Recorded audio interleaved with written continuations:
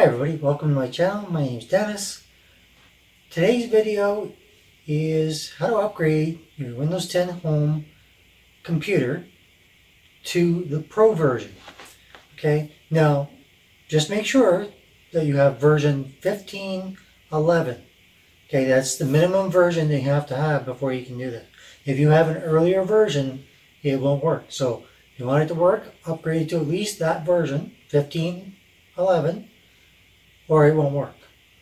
Okay, however, if you've got 15.11 or newer, you bought a brand new computer and it's got Windows 10 Home on it, and they cheap out and they give it to you, and you want to go to Pro because it gives you the ability to delay updates and that kind of thing, this is how you can do it.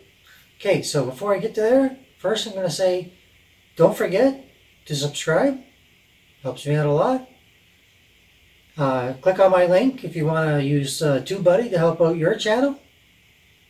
And if you want to make a donation, I have a PayPal link for that as well. Not required, but it certainly will help out the channel. Everything I get is going to go back into the channel, at least in the beginning, because doing tech stuff is expensive. So anyway, give it some thought. On to our video.